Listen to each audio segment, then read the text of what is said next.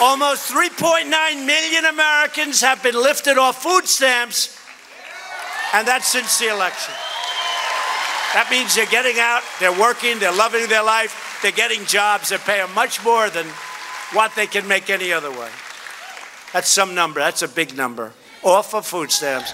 From Saturday, President Trump touting success in getting people off the Supplemental Nutrition Assistance Program, also known as SNAP, also known as food stamps.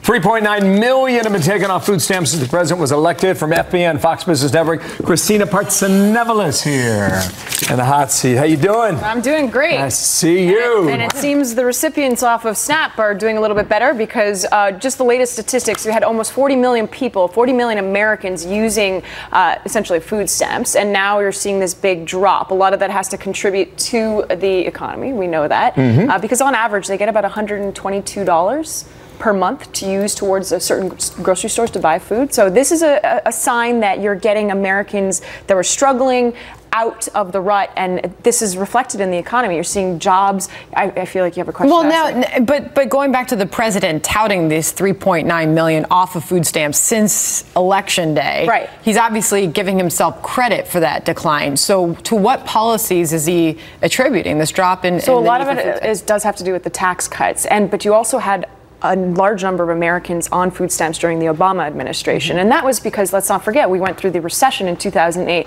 There was a huge peak and then a big decline over the last end of his term. So we're continuing to see that decline because the economy is doing so well and the tax breaks have really helped Americans. But then the complaints are that these tax breaks, you'll only see it over the next 4 quarters, and then that trickle effect will change. Get people to work again is not a bad thing.